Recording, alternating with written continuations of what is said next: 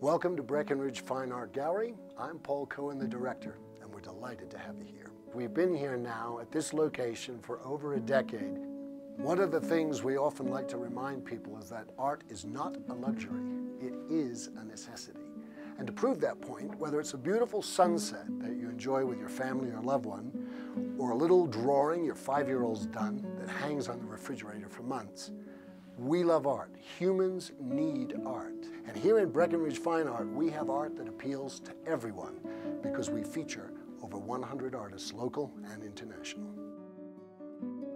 Families are welcome. In fact, it's often the young ones that bring the families in. They want to come in and see the bronzes or the statues, as they call them, and a lot of the paintings they enjoy very much. The families are welcome, and we'd love to have you to come on in.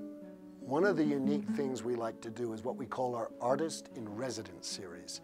We literally ask the artists to bring their studio right here into the gallery. And if they're painters, they paint. If they're sculptors, they sculpt. It's a great way for you to watch an artist create, ask them questions, and even get your photograph taken with them and the piece of art that you've just acquired.